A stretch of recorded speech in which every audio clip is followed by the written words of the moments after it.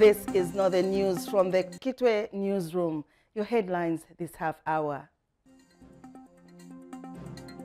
Unknown people construct structures on Kafubu River source. We can't allow this thing to go on. Northern News. We begin with Ndola, where some unscrupulous people have constructed structures on the source of the Kafubu River, which supplies water to Ndola, Luansha and Masaiti. Let's see what Mushota Mpundu brought in this report. The foundation for this structure is all submerged in water, and the builders for these structures on the banks of the Kafubu River have thrown all care to the wind and have continued building their houses. This is despite several warnings from authorities to desist from their illegal activities. The lifespan of the Kafubu River, which supplies water to millions of residents in 3 towns on the Copper Belt, is threatened. This is why the Copper Belt Permanent Secretary is upset and wants a stop to such illegalities.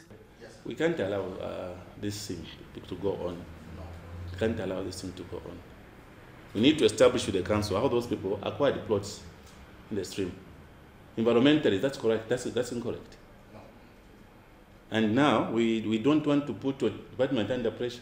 Officials from key ministries in charge of management of water are on the ground on a fact-finding mission, and they are not happy with what they found. We'll drop a notice for them to cease what they are doing, and we'll continue with all these others that we've visited, so that we also save them with this notice for them to stop the building. To break over diarrheal diseases, not just cholera, dysentery, amoebiasis, and typhoid, and many other diarrheal diseases.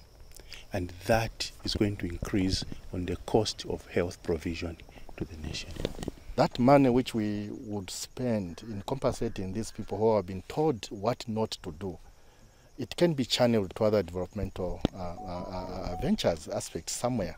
During this tour, the owners of these structures were not present. And then if we go ahead and destroy the surface water source, it means that I think we are actually killing the town. Ndola City Council officials said they are not aware of these illegalities. So it's entirely, they were using, I think, power. They are using power which they have. Otherwise, I don't know whether they are connections or what.